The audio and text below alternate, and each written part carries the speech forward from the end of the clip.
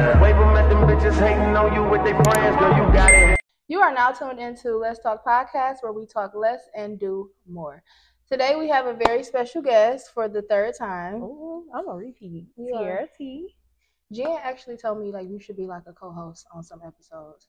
You think so? We talk. Our conversations are always just so good. Yeah, I mean, but I don't know. I don't want that. I mean, yeah, I could see that. But we just be talking. Yeah, so that's why it just be like. It's always fire. So today's episode is very different. Usually my episodes are strategically planned, written out. I have questions, I have icebreak, I have everything together. But today's episode was really like on the fly. As you know, the first studio I was recording in is under construction. I think something is just not up and running right now. So last minute I came to her social room and she literally got me together in 3 minutes. So we are here today. How do you like it in here? I love it in here. It's so pretty. And it's actually like, it feels cozy. You do content, so you know like what you want out of a content space. So I know this is conveyed the right way. So yes, I am shooting my episode here today. I am interested in shooting more episodes here. It's really, really nice. The aesthetic is everything that you would need to do pictures, content, TikToks, Instagram Reels, girls' night party. It's like a one-stop shop. I love it. It's pink, it's neutral, it's gold, it's green. Everything is just perfect in here. You know, like when I'm an Aquarius. When I like something, I hold on tight. That's with food. That's with everything. If I like a meal, like I went to Floods, and I've been at Floods almost every day since. So you what? The same thing. A seafood platter with macaroni. Oh, okay. I can see that. Yeah, so. Okay, so let's get into it. We do have wine. Okay. You can drink the wine. I'm so awkward. But this episode will mainly be about something that I always shied away from. I never like talking about trendy topics, but I feel like double standards should be discussed. The men in our generation, the dating pool is toilet water. I feel like that's how I feel. And I'm happy you're here because you're younger than me, so we have two different views on. I am so honored. Yeah, we have two different views. You know, my birthday is Saturday. Relationships. What are you doing? I'm going to Chicago. That's gonna be fun. My daughter just went to Chicago. But Sunday, I'm trying to go out, but I don't know. Detroit make everything so hard. Yes, with the relationships, double standards, all of those things. How do you feel? Icebreaker question. Pause. Okay. Icebreaker question. You meet a man. He crosses all. He checks off all boxes. Everything you want in a man, you meet him, you feel like he's like a 95 out of 100. Y'all having a good time. Y'all vibing. You know, he's not being like extra touchy. He's perfect. Okay. But he says that question that I feel like men that ask this question are retarded. What's the question? What do you bring to the table? Yeah, because you saw what I was bringing. That's why you came and sat here. What would you say if he just randomly asked, you thought he was perfect, and he asked, "What do you bring to the table?" What would your response be? It's tricky. It really depends on like the vibe I was already getting. Because again, like if I'm just questioning it, like that's random. Like where did that come from? I'm probably gonna be combative a little bit, like or defensive. I should say, like. You know, where'd that come from? Like a mad black woman, like they call us. Basically, like you knew what I was bringing, you knew my potential, all of that. Like that's why you came to the table, like I said. But then sometimes it's okay. Like if it really depends on how it's presented to me, because it's like I can say what I bring to the table. This is why I have you, because you're younger, and then it's me. So you're never the very seasoned person. One time a man asked me that, and I actually literally wrote out like how I like. This is what I bring to the table. This. And then after I said that, I wanted to throw up.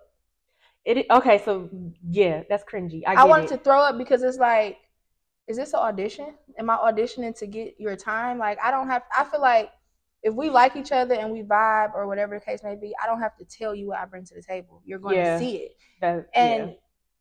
Any man that's mentally, physically, financially, emotionally able to take care of a woman is not asking her what she brings to the table.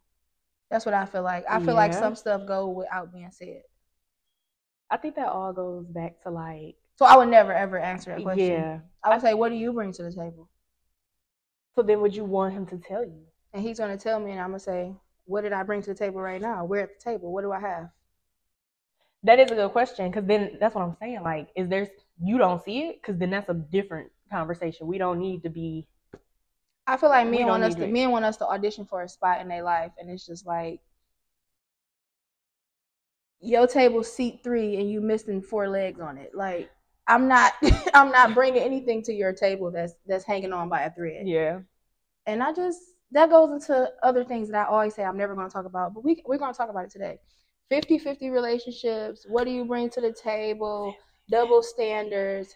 Guys that want to be in poly relationships but don't want to take care of each household. I try not to bash men. I love a black man. I want a black man, a black strong man. I want a black man. I want that. I want that, and I'm going to have that. But I feel like we are so bullied into feeling like if a man is helping us or if a man is doing for us, then just take it because they're not doing for everybody. And it's just like, but they are. But they are. And I hate when I meet a man, and this is my own problem, and this is how I view myself. Why do I always have to get so deep?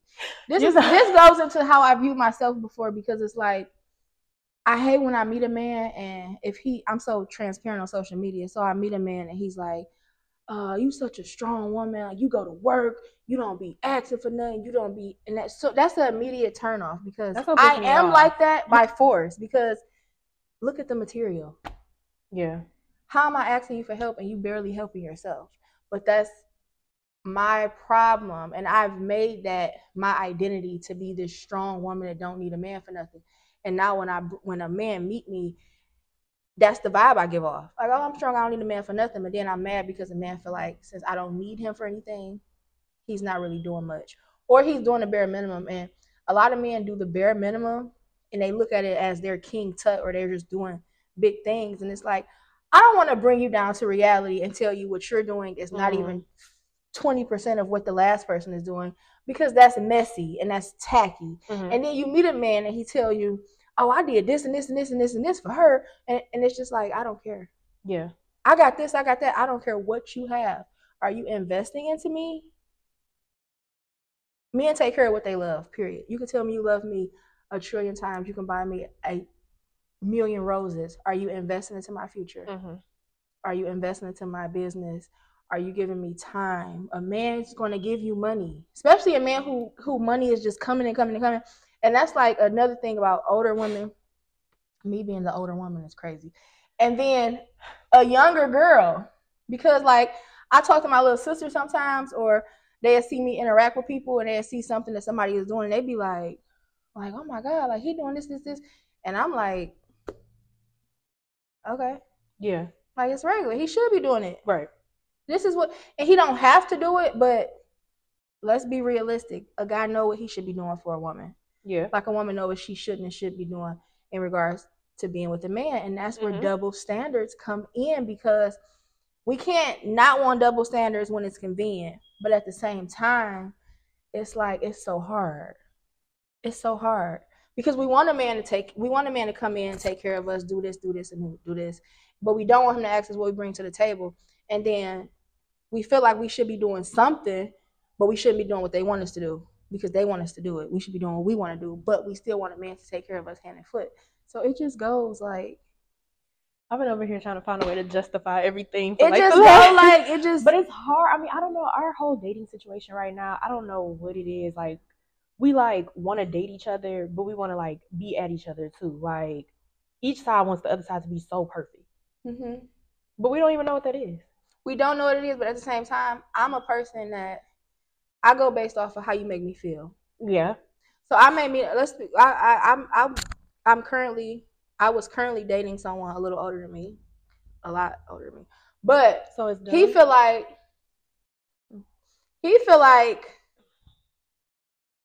you talking to him and he ain't bought this. Okay, you're buying me all these things, but when I was with him, this is about to get me in a heap of mess. But men think that money justifies everything. So you would have Tyrone. Tyrone got the money. He giving you the money. He buying you this. He doing this. He doing that. But Tyrone don't really have time. Tyrone not really able to talk to you about what you want to do in the next 5 years. But he'll give you some money to go get eat and drink with your homegirls. He'll show you a good time and y'all go out. Enough. And then you talking to Jeff. Jeff work at Chrysler, work at Ford, and Jeff get paid, you know, every week. I think they get paid every week or whatever. And he's not able to do something with you every weekend. But every other weekend, he have committed to taking you on a date. Or he buy you flowers every week. Or he do things like that. Y'all can sit and talk about y'all dreams. You tell Tyrone you want to open up a CPR space. And he like, okay, how much it costs? You tell, what's the other name? Joe? Yes. You tell Joe you want to open up a CNA. You want to open up a CPR. You tell Joe you want to open up a CPR training thing. He like, okay, so what licenses do you need?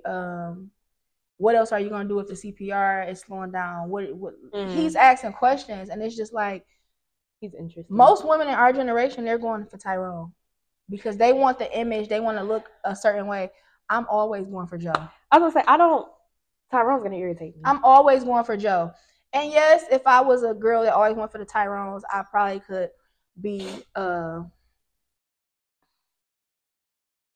in a better situation, living a more lavish life or stuff like that. But those things are not important to me. Money makes the world go round. Money does buy happiness, you know, because if you had it, you don't have to worry about certain things. But at the same time, I want to be with a man based off of love. Yeah. I don't want a man to meet me and I don't really like him. But he's so nice and he doing stuff, so I start liking him. No. And then when I start liking him, he kind of threw off because it took so long. Now he doing stuff for Keisha, and I'm just there. Now I like you, and you like, okay, your season was last season. It's a new season. It's a new girl. So it's just our double standards, our date, and everything is just, it's a glitch. Yeah. I don't know. I feel like I was just having this conversation, I guess, with someone that I don't know. I don't know what's going on, but is it a guy? It's a guy, but like I don't know what we're doing. I don't know what's going on. Like, it's my first day out. That's just how I feel every day. Like, it's my first day out. But I was just explaining that, like, you know, the outings and all of that is fine. Even like communicating daily. But I'm the type of person, I need to see you. I need to touch you. I need to, and you know, if you can't, unfortunately, I feel like, first of all, loving somebody, wanting somebody is a choice. Mm-hmm. So it's like, I should never come off like I need to be squeezed in or something like that. I should never come off like a burden or anything. Like, this is your choice to want me. This is your choice to, you know, get to know me, want to love me. So did you explain that to him? Yes. And this is this is something else that differentiates younger girls from older women, because like how you explain that to him, I feel like at your big you don't have to say nothing. At your big grown age, I'm not teaching you how to love a woman. That was your mama job. So here's another thing. I've known this man for a very long time, and we've done this cycle for a very long time, and which is the first problem. You learn people, because if you're interested in me, and look at me, don't take relationship advice from someone that's single. I know. You know. But when you learn, I'm Chris, and I'm interested in you. I'm dating you. I'm getting to know you. I'm texting you. I'm asking you questions I want to know. I'm getting to know who you are. I'm getting to know what you like, what you don't like, XYZ, because I'm interested in you. See, I could like this plant. Just because I like it don't mean I'm going to water it. Like, come on, man. But I'm interested in you, so I'm putting effort into getting to know you. Yeah. So it's certain things that I should pick up by being around you, by talking to you, by knowing you. Just because somebody like you don't mean they're interested in you. And I feel like a lot of times a man feel like, oh, I like you. And you feel like, okay, I like you too. Let's run away off into sunset. No, that don't be enough. And that was my thing. Like, this time, like, I explained that, and I'm like, wait a minute. Why am I still explaining this? I'm not explaining this no more. So then it turned into like, where you been at? I ain't heard from you. Where have I been at? Why haven't you heard from me? Like, what am I doing here? We kind of just taking up space. I could be texting anything. I could watch a Netflix movie. I don't have to sit here and text you. Like, something that I learned, a man actually said this last night. That's crazy. A man said this. He said his mom taught him to like who like him. And I feel like My auntie used to always tell me that. Like, you gotta like who like you. You might like him, or you have to like who's interested in you. Like, I like you, you like me. What does that mean? Because I could like you, but I'm putting my interest into something else. You get what I'm saying? So just because a man like me, that holds no weight. You liking me holds no weight. What are you doing to show me that you're interested in me? What effort are you doing? And I feel like when we meet men, especially, we like men like a chase, whether they admit to it or not. Yeah. And another man has told me this too. Like, girls that's so pushy and assertive, like, they don't really like that. They want to feel like, you know, they want you a little bit more. They want to chase you. That's just something that a man told me. And I noticed that in our relationship, when he was like a little chase, like, you know, I like you. You know, I'm interested in you. You know, we vibe. But every time you call, I'm not running. That he was more interested. Right. But if every 2 seconds, what you doing? Nothing. Can you come here? Yeah. Like, they don't, it's like their nature to just run away from the things that are chasing them and then chase stuff. I feel like it's everybody. It's all of our things. It's always a guy doing everything we want. Yeah, and then I'm like, okay, I don't. And we like, oh, not you. We want him to do it. The guy that's running. It's like a cat and mouse. It's cat and mouse. And it's me, the hopeless romantic that always feels like I'm going to. It's a fairy tale, and it is, but I just know that the person that's for me, I'm not going to have to chase. Yes. I'm not going to have to chase you. And people say I'm crazy, and that's another thing I want to talk about. How do you feel about, well, you're still young. How old are you? I'm 27. 27. I thought I saw you was 24, 25.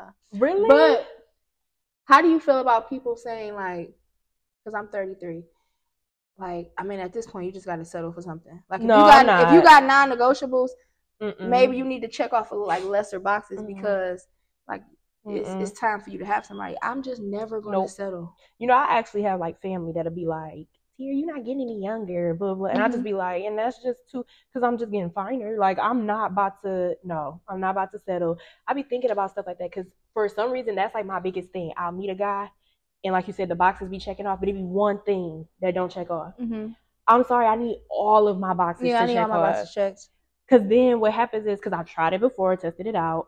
Okay, that one box don't check off. Maybe it'll check off eventually. Or maybe it's not that important. No, because I'm always thinking about how that box don't check off. Like, oh, something is always just not right. And now I don't like you at all. We go into it where we go into like liking or dating somebody with who we see them being. Like, he like this, but I think in a little more time he'll be like this. Yeah. And it'd be like, he not. But I will say, like, with that whole boxes not checking off, it's taught me something that I like never used to do before until like this year for real, and that's like bowing out gracefully or like maturely leaving situations. Like before I would just, oh, I got ghosted, leave it alone, or I'm ghosted, leave it alone. No, I'm like really taking the time to be like, hey, it's just not working out. I love that. Because now I don't know what it is. It's like a rush. I can do it all the time now. I kind of be waiting to do it. Like, oh, this ain't working. I can't wait to tell you we're not doing this no more. Like, and I'm telling you exactly why. So you don't even have to you're not text confused. Me. You know, this is not working because I told you more than once that I want this, this, this, and this, and you chose to not do it. Yes. So that is telling me you don't care. Like, you don't care. So I'm just not interested in being with somebody that's not caring about my feelings right now. And I also tell guys, this is like a little secret right here. Your feelings are valid. Your feelings are valid. If you feel, because this is what men are doing. You going to them with a problem and they're flipping it on you. Yeah. And we be so ready to argue. Now they like, see what I mean? You crazy. No, your feelings are valid. If you feel like whatever, oh, you just want to go back to your ex. Your feelings are valid. That's not the truth, but I'm not going to discredit your feelings. I'm sorry that I made you feel that way. That is not the truth. However, this isn't working for me. I'm not arguing with nobody every day. I have a 4-year-old. I feel like if we're dating, we're getting to know each other, it's not always supposed to just be fun, but what are we arguing for? Where's the disconnection? I don't like when every time, because I actually just had a conversation like that too, and like when I go to talk to you or it's a conversation that is geared more so towards you, it's not an attack, it's not an argument, it's just me trying to communicate with you. And I feel like not only is it toxic, but that's a little narcissism for you to just try to flip that and automatically think because somebody is talking to you about you, it's an argument. And it's like, no, you can't pick up my tone on text or anything like that. So then at that point, that's when we need to be an adult. Like, well, we need to sit down and talk. Why is that never an option? I'm at a point in my life. I'm always at a point. Every episode, I'm at a point. I'm at a point in my life where my number one non-negotiable is you not being self-aware. You being dumb. I'd rather you do something and be like, damn, Shell, I know I shouldn't have did that, but in the moment, XYZ, Yeah. Then for you to say, well, I did it because you have one time, and I'm so stern, and it's just like, why am I like this? But I have to be. You lack accountability. I just told somebody, you lack accountability. You have no self-awareness, and at your very big age, you're supposed to be setting an example for your children. Like, what? And then people they act so like, oh, like, what do you mean? Yeah. We are too grown for you not to know right from wrong. That's like when my daughter do something before I even know she did it, she's flinching because you know you're wrong. She's more self-aware than you. Mm-hmm. I can't be with nobody that's. I'd rather we talk about it and I choose to deal with it or I choose to let it go. But to be in a situation and you keep every time you do something that you know you shouldn't do, you project that energy onto me like, well, I did this because you did this. How old are we? Right. Like your mom used to say, if I jump off a bridge, you gonna do it? I don't know. It's kind of. I feel like it's like a competition on who wants the other the most. Like, show me, show me, show me, show me. But I feel like after so long of like knowing a person, getting to know a person, vibing with a person, how much more do they need to show you? I feel like off the first link where you going with that person. Yeah. Like, I know it's Sunday, but you know how they say, if you're gonna be sexually involved with somebody when you first meet them. Yeah. Like I know off the first link, like I feel like we really move a lot on convenience, and not just men. I feel like because women do it too. Because it's like I was into it with a guy that I was dating or whatever. So this wasn't recently. This is a long time ago. This OT. I was into it with a guy I was dating or whatever, and I knew it was this other guy, and I know if I call him, he Johnny on the spot. Let's go hang out. Okay, let's go hang out. And it kind of backfired because it's like, okay, let's hang out. We hang out. We go on a date. We cool or whatever. Okay, I got that out of my system. The next morning, good morning, baby. I enjoyed our time last night. Mm-hmm. Yeah. Mm-hmm. Okay. I want to see you tonight too. No. And then that's me. That's my fault because I'm just doing anything because it's convenient. And we always talk about men only want to do stuff when it's convenient. They only want to see when it's convenient. But we turn around and we do the same thing. I do it sometimes. I text somebody that I know gonna respond like, I miss you. I miss you too. And I'll be like, why did I just do that? Now they keep texting me and I had no intention on talking to this person. But I'm bored. Recently did what? I had text somebody. Remember Crazy Man? Yeah, I don't know. I blamed it on being drunk, but you should never blame nothing on being drunk because I knew what I was doing. I even played it off so bad. I was like, oh my God, why is he texting me? My best friend like, you text him. Why is he unblocked? I was like, I know. I just really wanted us to act like we did not know what happened. No, and but that was me lacking my own accountability. Lacking accountability. It's not all men. It's not always. Because I knew he was gonna respond. I knew he was gonna answer. You knew he was gonna answer. He was FaceTiming me all night. I'm like, and you like, huh? Nah, I'm mad. I'm like, the whole time you were bored and you reached out to him because it was convenient. Yep. We do the same thing that men do. That's why the whole double standard thing is coming into play because I feel like with the double standards is some things that. Okay, women should be able to do this, and then men shouldn't be able to do that. But then we all want to be treated fair. So it's just I feel like at this point, just do what make you happy. But if making you happy is the cost of making someone else miserable, it's not fair. And that's just how I personally feel.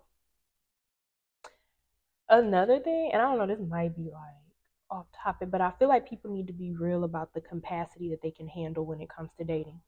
Like people be like, oh, I want to date.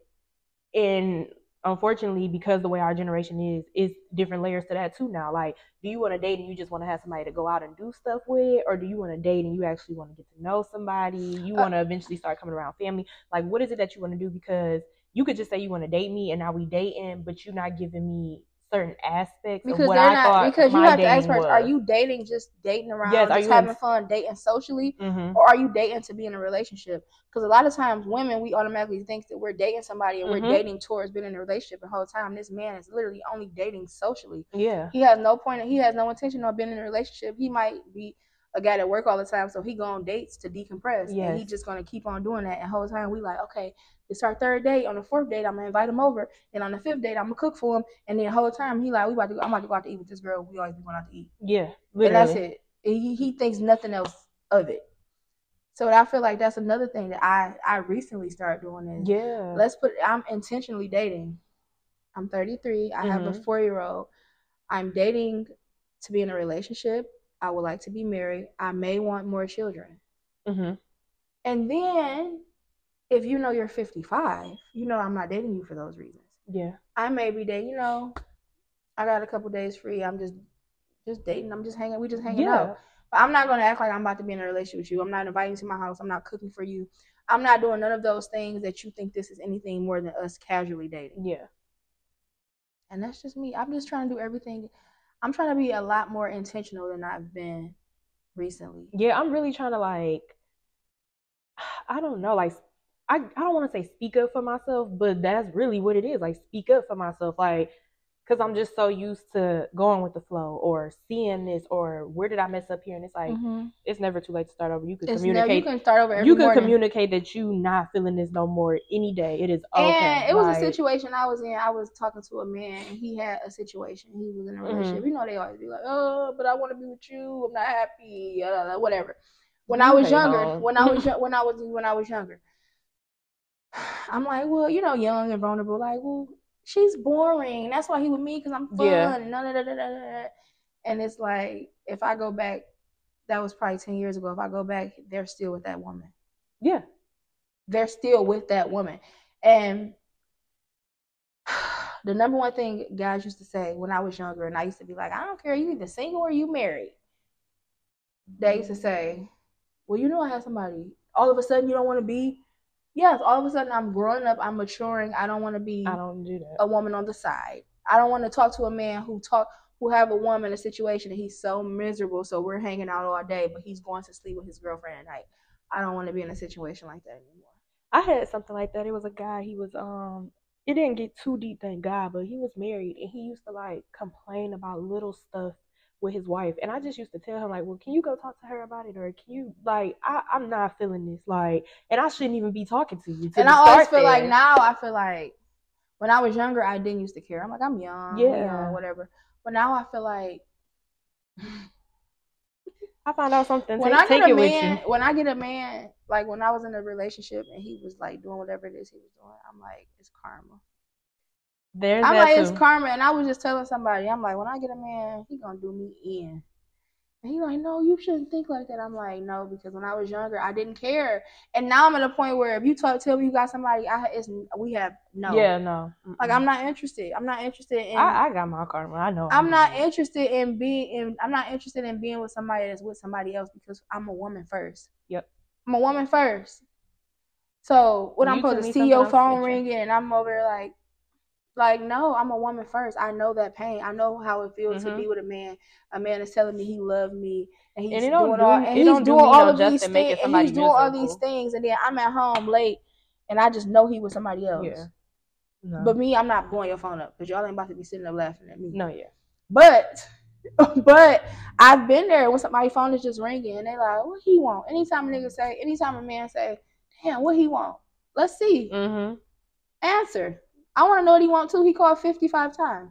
Like, it has to be an emergency, so you should answer. And that's just,